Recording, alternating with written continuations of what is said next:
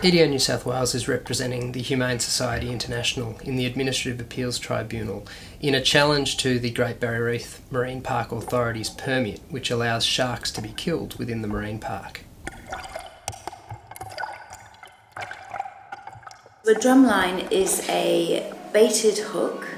It's designed to catch sharks and kill them.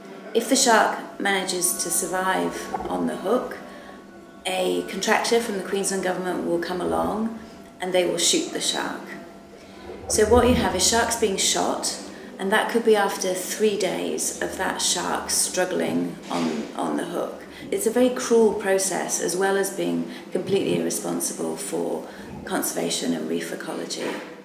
The evidence is that we don't need to kill sharks in order to have an effective shark control program.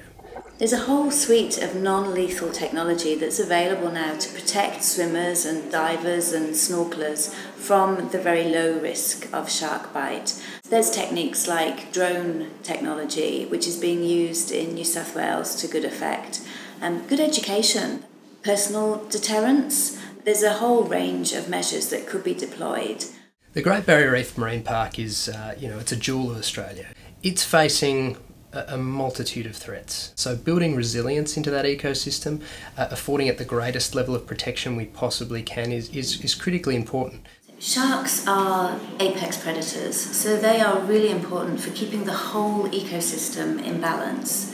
A healthy reef needs healthy shark populations.